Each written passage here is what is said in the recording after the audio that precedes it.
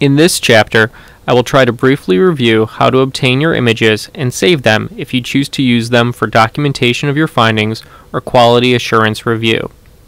One of the inherent challenges of this talk is that each ultrasound machine will be different in terms of how to perform image acquisition and utilize a dual-screen approach to document the ultrasonographic detection of a DVT.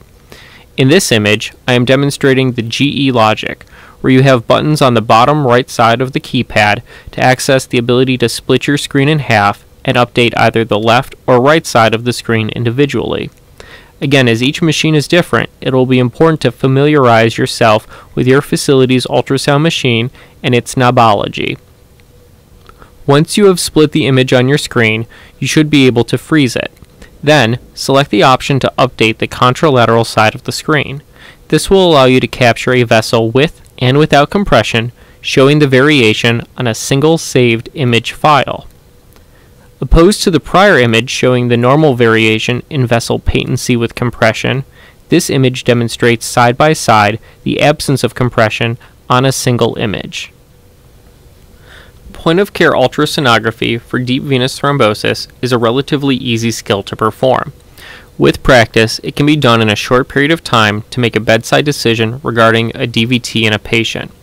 Here, I will demonstrate how quickly a full, focused exam can be performed.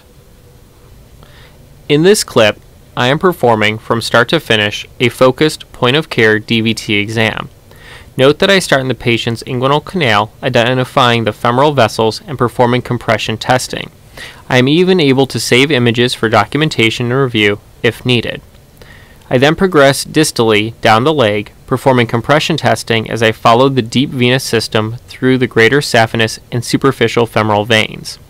At any point, I can save still images or clips, as well as evaluate for respiratory variation and augmentation.